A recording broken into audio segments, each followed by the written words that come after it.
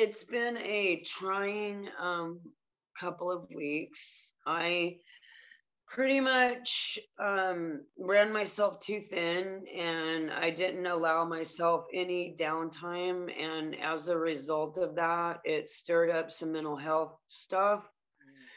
Um and so I basically had to work through that, and it wasn't all that pretty. Um I just I cried it out. I got mad at it, and I basically, and took me a couple days to kind of cast it away from me.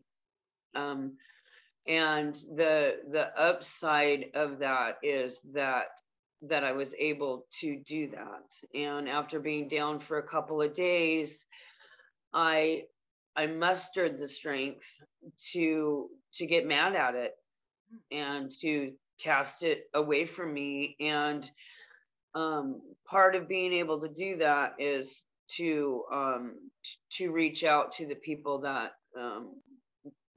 have my back, and just be vocal about it, because in times I would swallow that, and think that I would be judged, or that I was less than if I told to other people.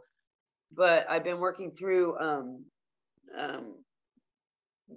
doing that, and as a result, getting the support that I needed to get through that. So I'm still kind of, I'm not 100 today, but I'm getting there.